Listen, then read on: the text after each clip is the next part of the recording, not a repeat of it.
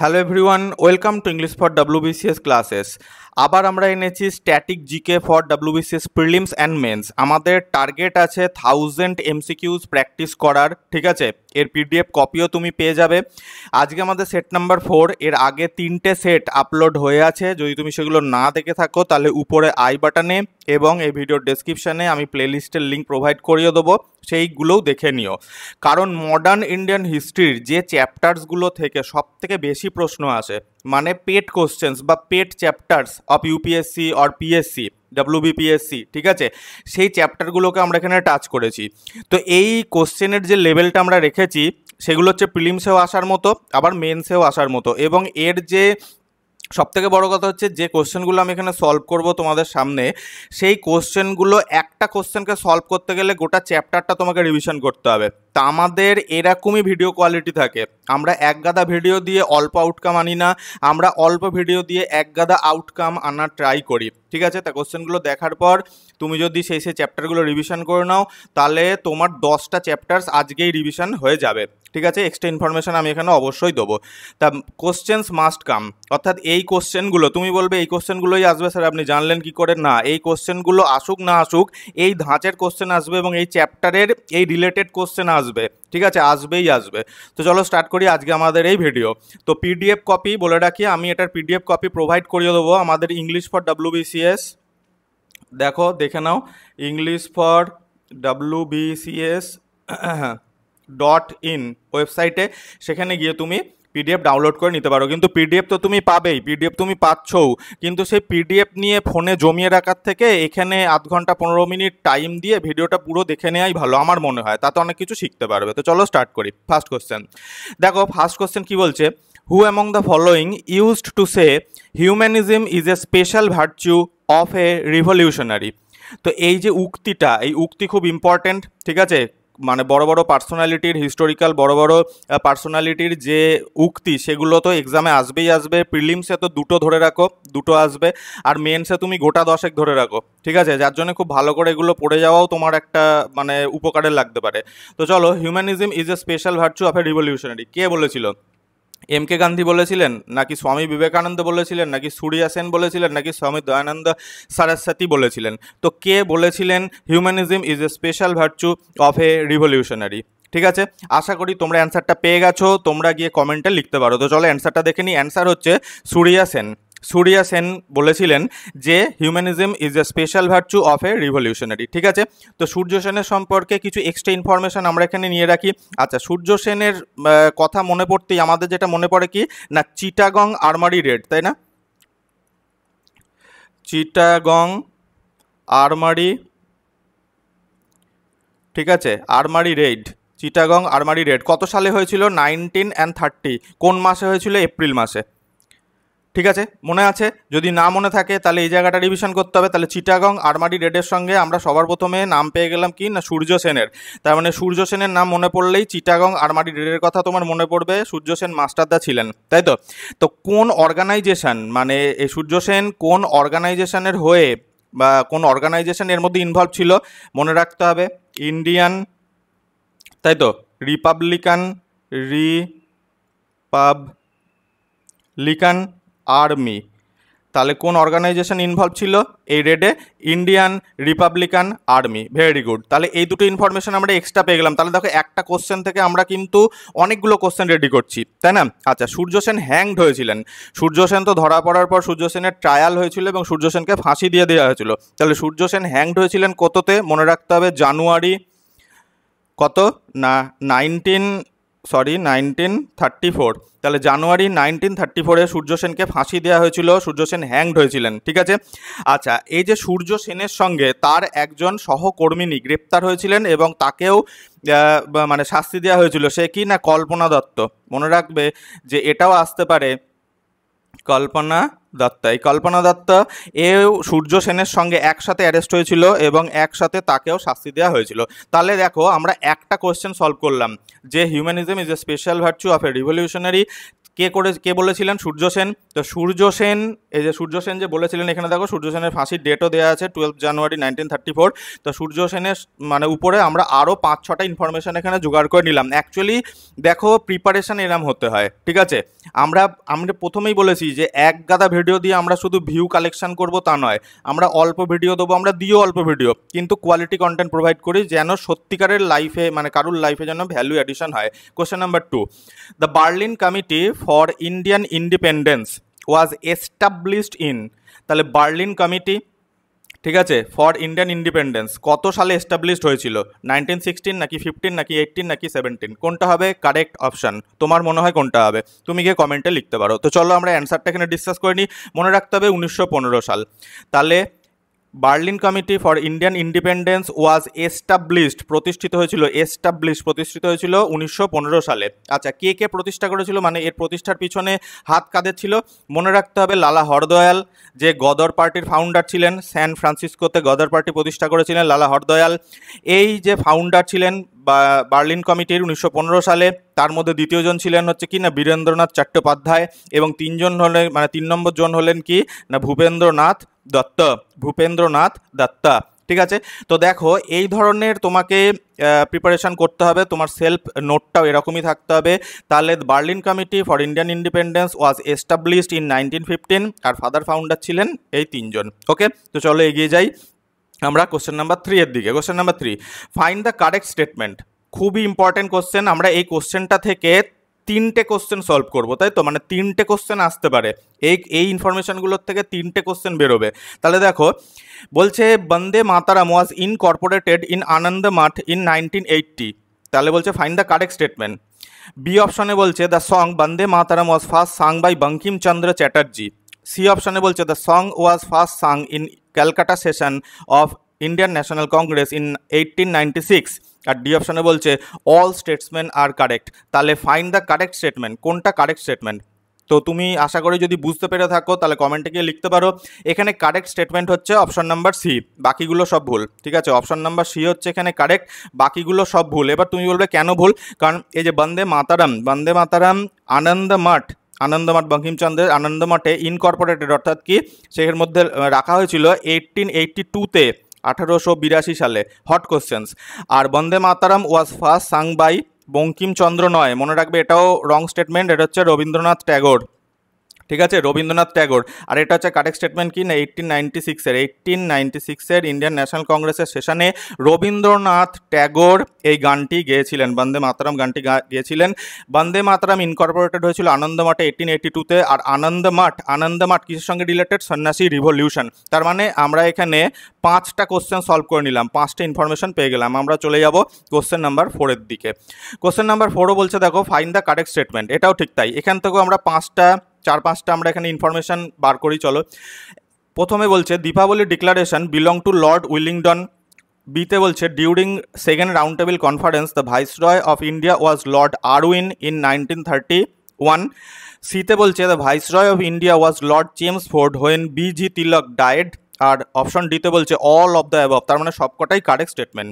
তো তুমি যদি ধরতে পারো কোনটা কারেক্ট কোনটা ইনকারেক্ট, তাহলে তুমি কমেন্টে লিখতে পারো, আদারওয়াইজ তুমি অ্যান্সারের জন্য ওয়েট করো। তো দেখো এখানে প্রথমে দেখি যে দীপাবলির ডিক্লারেশন, এটা লর্ড উইলিংটন নয়, তার মানে স্টেটমেন্টটা রং।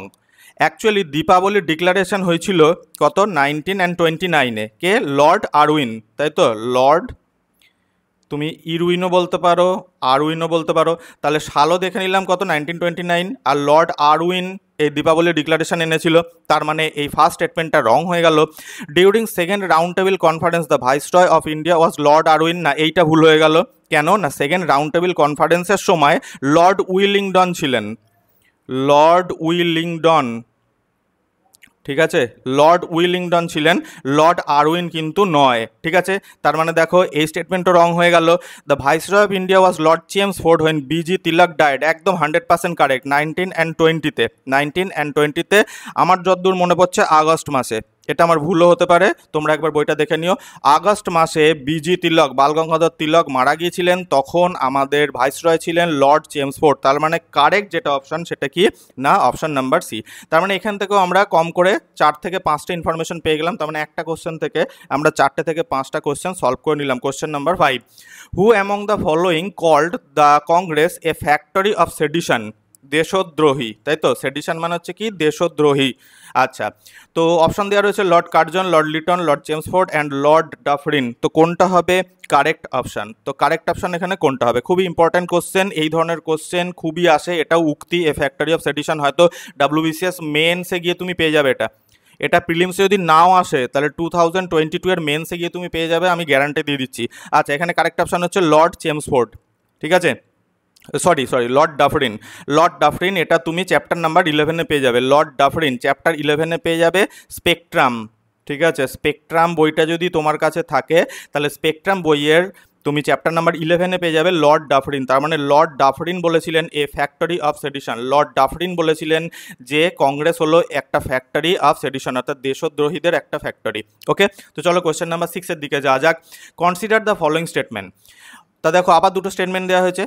Surat split took place when Indian National Congress session was presided over by Bal Gangadhar Tilak in 1907। তার মানে সুরাট যে স্প্লিট, ঠিক আছে, তার কথা বলা হচ্ছে, যেটা নাকি প্রেসাইড ওভার হয়েছিল, অর্থাৎ কি না তার তখন প্রেসিডেন্ট ছিলেন বাল গঙ্গাধর তিলক 1907 সালে। ওকে, স্টেটমেন্ট নাম্বার 2-তে কি দেওয়া রয়েছে দেখো, readmission of extremist to the Indian national Congress happened in Lucknow session of Indian national Congress প্রেসাইডেড over by AC Majumdar in 19 and 16।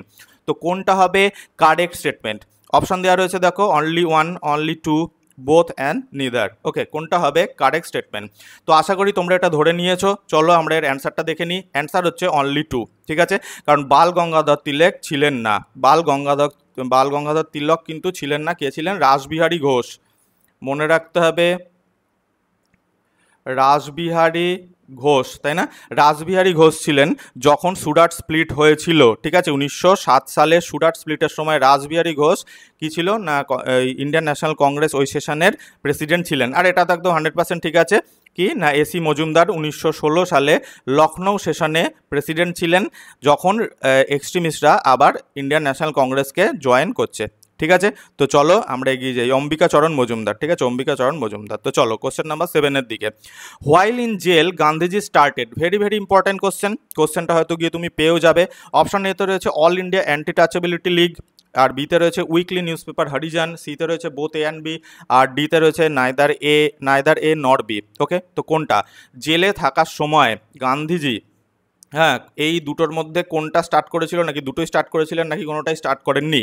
এখানে এই স্টেটমেন্টটা থেকে তুমি অনেক কিছু পড়তে পারবে, ঠিক আছে। এটা হচ্ছে হরিজন যাত্রা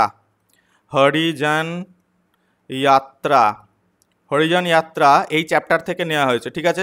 কত সালের কথা বলা হচ্ছে? 1933-এর কথা বলা হচ্ছে, ঠিক আছে, 1933-এর কথা বলা হচ্ছে। তো এখানে কারেক্ট অপশন হচ্ছে কোনটা না, C, both A and B। তাহলে চ্যাপ্টার নাম্বার 19-এ তুমি পেয়ে যাবে, চ্যাপ্টার নাম্বার 19-এ পেয়ে যাবে যদি তোমার কাছে স্পেকট্রাম বইটা থাকে। তার মানে গান্ধীজি জেলে থাকার সময় অল ইন্ডিয়া অ্যান্টি আনটাচেবিলিটি লিগও স্থাপনা করেছিলেন, এবং Harijan weekly news paper Harijan তিনি স্টার্ট করেছিলেন। তো চলো কোশ্চেন নাম্বার 8-এ যাওয়া যাক। Find the correct statement. আবার একবার ফাইন্ড দ্য কারেক্ট স্টেটমেন্ট, তার মানে অনেক কিছু ইনফরমেশন পাওয়া যাবে। এ অপশনে বলছে Sudesh গীতম was written by Subramania Bharati. Option বিতে হয়েছে Bengal national college inspired by Tagore's Santiniketan was set up with Ishwarchandra Vidyasagar as it's principal. Option সিতে বলছে বোথ A and B নাকি রাইট, আর অপশন ডিতে বলছে নাইদার A nor B, নাকি মানে কোনোটাই রাইট নয়। তো কোনটা হবে কারেক্ট অপশন? তোমার মনে হচ্ছে কোনটা কারেক্ট অপশন হবে? তুমি যদি জেনে থাকো এর অ্যান্সারটা তাহলে কমেন্টে লিখতে পারো, অথবা অ্যান্সারের জন্য অপেক্ষা করো। দেখো, Sudesh গীতম was written by Subramania Bharati, এটা 100% রাইট। কোথায়? এটা তামিলনাড়ুতে, তাই তো, তামিলনাড়ুতে।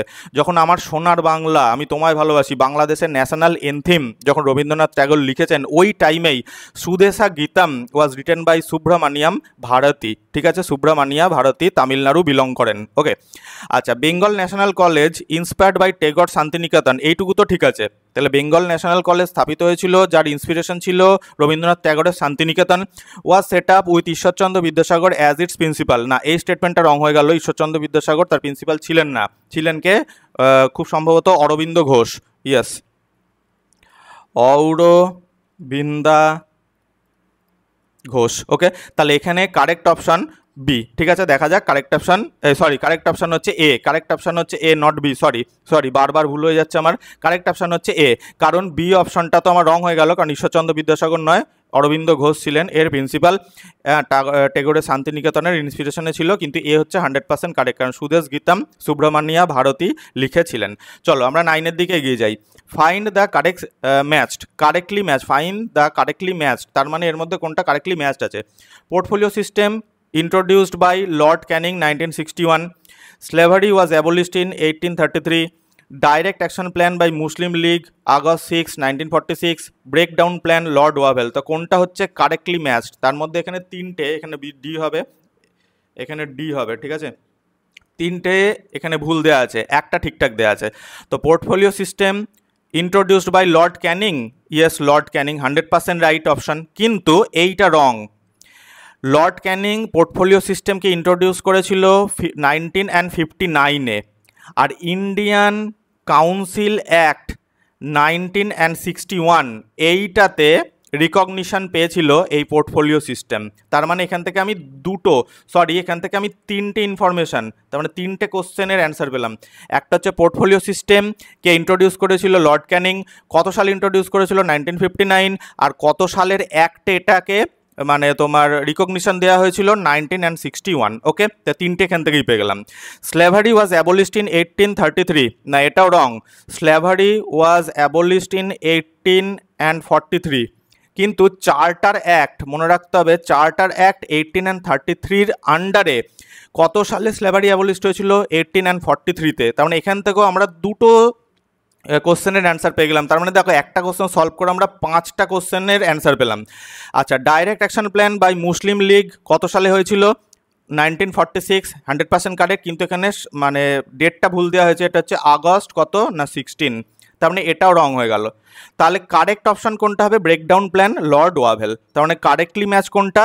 অপশান নাম্বার ডি, কত না breakdown plan Lord Wavell, chapter number 24-এ পেয়ে যাবে তুমি যদি স্পেকট্রাম বইটা তোমার কাছে থেকে থাকে। তো চলো কোশ্চেন নাম্বার 10-এর দিকে যা যাক। ফাইন্ড দ্য কারেক্টলি ম্যাচড, আবার একটা ফাইন্ড দ্য কারেক্টলি ম্যাচড আমরা পেয়েছি। এখানে বলছে কুনওয়ার সিং নাকি ফৈজাবাদে 1857, তাই তো 1857-এর মহাবিদ্রোহের কথা বলা হচ্ছে। নানা সাহেব নাকি বিলং করতেন বিহারে, হজরত মহল নাকি বিলং করতেন লখনৌতে, আর ডিতে হচ্ছে আহমদুল্লাহ বেরেলিতে। তো কারেক্টলি ম্যাচড কোনটা আছে? তো কুনওয়ার সিং ফৈজাবাদ নয়, নানা সাহেবও বিহার নয়, হজরত মহল লখনৌ এটা কারেক্ট, আর আহমদুল্লাহ বেরেলি না, এটা ভুল। আহমদুল্লাহ তো ফৈজাবাদ, আহমদুল্লাহ হচ্ছে ফৈজাবাদ, তাই তো। তো চলো দেখে নিই কারেক্ট এখানে কোনটা। অবশ্যই এখানে কারেক্ট সি হবে, হ্যাঁ কারেক্ট হচ্ছে সি। তাহলে চ্যাপ্টার নাম্বার 7-এ তুমি মহাবিদ্রোহ পেয়ে যাবে, তুমি যদি স্পেকট্রাম পড়ো, আর যদি অন্য কোনো বই থাকো সেখানেও মহাবিদ্রোহ থাকবে। তাহলে আজকে আমরা টোটাল এই 10 কোশ্চেন এখানে ডিসকাস করলাম। যদি ভিডিওটা ভালো লেগে থাকে তাহলে বন্ধুদের সঙ্গে শেয়ার করো, অবশ্যই লাইক করো। চ্যানেলে ফার্স্ট টাইম এসে থাকলে চ্যানেলটাকে অবশ্যই সাবস্ক্রাইব করে যেও। আর আমাদের একটা ইংলিশ ক্র্যাশ কোর্স চলছে গ্রামারের উপরে, প্রিলিমসে তোমাকে হাইলি বেনিফিট দিয়ে যাবে, একদম চিন্তার কারণ নেই। এছাড়াও তোমার মেন্সের কিছু কিছু অ্যান্সার রাইটিংয়ের ক্ষেত্রেও কাজে লাগবে। আমরা মেন্সের জন্য ইংলিশের কোর্সও লঞ্চ করবো খুব তাড়াতাড়ি। তো যদি তুমি এই কোর্সটায় জয়েন করতে চাও, আমরা এখানে এমনই কম্প্যাক্ট করে শিখিয়েছি যে তুমি প্রিলিমসে যে কদিন বাকি আছে এই কদিনের মধ্যেই এটা কমপ্লিট করে ফেলতে পারবে এবং খুব ভালো ফলও করে আসবে। ইংলিশকে হালকাভাবে নিও না, তাহলে ইংলিশও এক্সামে তোমাকে হালকাভাবে নিয়ে নেবে। তো যদি ইংলিশে তোমার প্রবলেম থেকে থাকে অবশ্য আজই অবশ্য করে তুমি জয়েন করো। এই হোয়াটসঅ্যাপ নাম্বারে আমার সাথে কন্ট্যাক্ট করতে পারো। থ্যাঙ্কস ফর ওয়াচিং, দেখা হচ্ছে নেক্সট ভিডিওতে নতুন একটি টপিকের সাথে।